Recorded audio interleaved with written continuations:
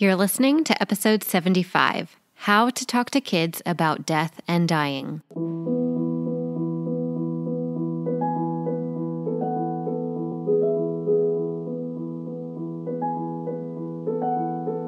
Hi everyone, it's Katie here from Child Life On Call.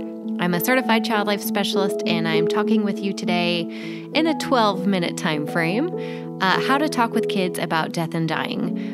We don't want families, parents, caregivers to shy away from these conversations with kiddos because it just tends to bring up more questions, more misconceptions.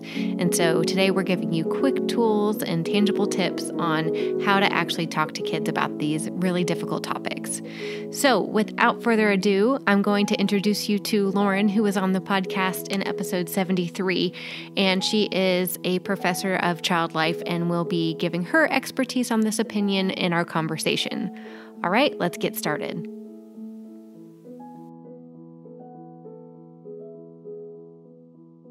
Okay, so we're back with Lauren. Aren't we the luckiest? And we're going to be talking, kind of piggybacking off our funeral topic that we have of a quick 12-minute talk. But now we're actually going to be explaining how to talk to kids about death and dying. And so Lauren has lots of experience in this area, and I have some experience in it too. So hopefully together we can help you feel comfortable and empowered to know how to discuss these hard topics with your kids when they come up, because they're going to. And I think the more that we turn away from the conversations, the more frightening and ambiguous it gets for kids. So hopefully you'll walk away from this quick conversation about how to talk with kiddos. So Lauren, I'm going to let you take it and kind of give your expertise on the topic. Right. So typically when I have a parent ask me, how am I going to tell, the other kids about this situation? So I have a couple of kind of key points that I like to hit on. The first one, and I feel the one that's almost most challenging but most beneficial, is to use concrete terms. So the euphemisms like in a better place, or they're with grandpa now in heaven, those can sometimes be really confusing for kids. So I encourage parents to, you may even have to practice saying it out loud to yourself, but use death, dying, and dead. Again, it's really hard to say when you're talking to a child because we want to protect them. But unfortunately, those can cause a lot of confusion, especially depending on the age of your child. Another thing that I usually point out is that sometimes the younger children will repeat a question. So they'll ask, where's brother? Where's brother? When is brother coming back? And it might be really repetitive. And that can be really challenging to answer over and over again. It's hard to answer it even once. So it's just good to kind of be prepared and be on the lookout for it because it's really common. The other thing that I usually tell parents is that even after the conversation, they may want to go back to playing, and that's totally fine. And you may even find that they'll play and then they'll ask you a question. And then they'll go back to their playing, and then they may ask you another question. So that's them they're slowly processing, and they're processing through something that's familiar to them and comforting to them through that play. So those are sort of my top three tips or information, to be prepared for when those conversations come up. Oh, I think that's great. And, just even talking about this from a distance on a podcast, death and dying is an emotional topic. And when you're having these raw, honest conversations with your kids, I think it's within us as parents to want to protect them and to show them, like, I'm okay, you're going to be okay too.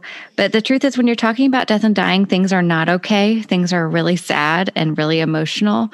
So as you're talking about this with your child, if you tear up and you cry and you need to take a break, you're modeling that it's okay for them to have that response. So don't feel like you have to be strong, quote unquote, and that you can't show emotion in front of your kids. They need to see you do that so that they can do it too. Yes, totally. Another thing that happens a lot is I usually tell parents and families that kids know a lot more than you think they do. I had several instances where the family thought that they were, hiding something from the sibling, But because of all the context clues and the way that a family is, they knew that something was going on. And so sometimes their imaginations are wonderful. That's one thing we love about kids. But sometimes if we don't give them concrete information and answers, then their imagination is going to run wild and may even be worse in their heads than reality. So typically they know a lot more than you think they do. Yeah, absolutely. What would you say to a parent who has kids of all different ages, 3, 8, and 12? Obviously, they're going to talk to kiddos in different ways, but what if they're all together in the same room? Who should the parent cater the conversation to? I think you would most likely want to cater it to the youngest at the time, so that they are understanding as best as possible. And 3 is really young, so that's going to be really challenging for them. But I think talking as a family and coming together with, every family has a different belief in the afterlife. So if you want to incorporate that, include that in your conversation, that's okay too. And I think it's also good to have individual conversations after, sort of a group conversation. And I think you want to make sure, again, that they just feel open to asking questions, and they're all going to respond differently. They're all going to handle grief and cope in a different way. And so again, just reiterating that it's okay to feel or, express any of the feelings that they're feeling. And you may feel differently than your sibling, and that's okay. So just catering to the youngest at the time, but making sure you set aside some individual time as well, so that the 8 and the 12-year-old have time to answer their more, complex questions that they may have. Yeah, I agree with that completely. And it's kind of going back to that. We are 100% not saying don't include religious or cultural components, because that's so important for so many of us. But we are saying, in addition, talk about concrete examples that they can understand too. So when your body is dead, that means that your heart is not working. It stopped beating. It means that your brain is not thinking and telling you to breathe. So you can kind of walk through the body systems head to toe and explain concretely what dead actually means. Yes, definitely. And it sounds silly, but even if you've had, say, in your family, a fish die or a dog die, that is an experience with death that they already have. And so in some ways it's kind of good because it's something relatable. It's something that they've already experienced in a way. And obviously a fish is going to be different than a person. But that idea that fish has died and will not be, coming back. And you may have even had a small burial for the fish. So it's very similar. It's a great learning, teaching method for kids when they're younger, for things that happen later in life. Awesome. Well, thank you so much, Lauren. Do you have any ideas or tips or tricks that we didn't get to mention? And I think maybe rounding out a conversation about death, how do you leave a conversation about this hard topic? Yeah, I think you just, again, reiterate that we can keep talking about this if you want to. I'm here for questions. That being said, I also usually recommend having a second person with you. So if it's another family friend or close person that can sort of be your backup, it's really helpful to kind of tag team it with somebody so that you guys are working together. And if you need to step out, you've got someone who's still there to be like, I am still here. We can answer questions if you want to, or we can take a break and come back. So I just focus on telling parents that they know their kids best and have a backup, and just let them know that it's okay to feel. Oh, I agree. Totally.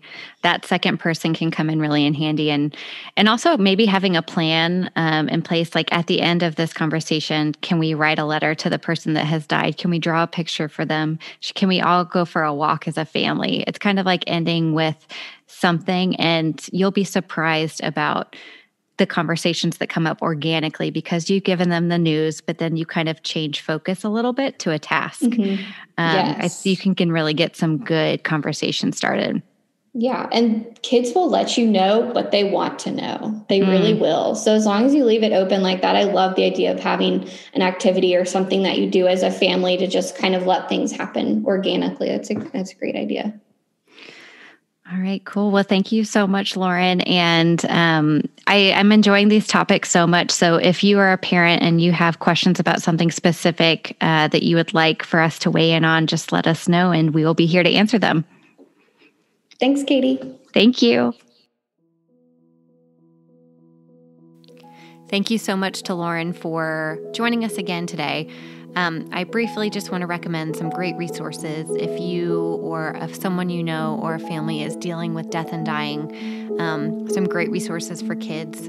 For one, I just want to give a shout out to Wonders and Worries, which is a great organization which helps parents who are facing terminal illness and help them navigate conversations and support their kids. I'd like to mention Child Life Grief Notes. If you go look them up on Instagram, she is a great resource full of lots of information. There is the National Alliance for Grieving Children, National Collaborative of Bereavement Programs and Providers, the Dougie Center, the Christie Center, which is CHRISTI, and just a ton of great resources out there. So want to make sure you leave with something, and we will see you back in 2 weeks for another 12-minute talk. Thank you for listening to the Child Life On Call podcast. I'm your host, Katie Taylor, and you can follow us at Child Life On Call on Facebook, Twitter, and Instagram. Please rate and review to make it easier for other families to find us. We have cute merch available at www.bonfire.com/store/Child Life On Call, and you can listen to more episodes and find resources at childlifepodcast.com.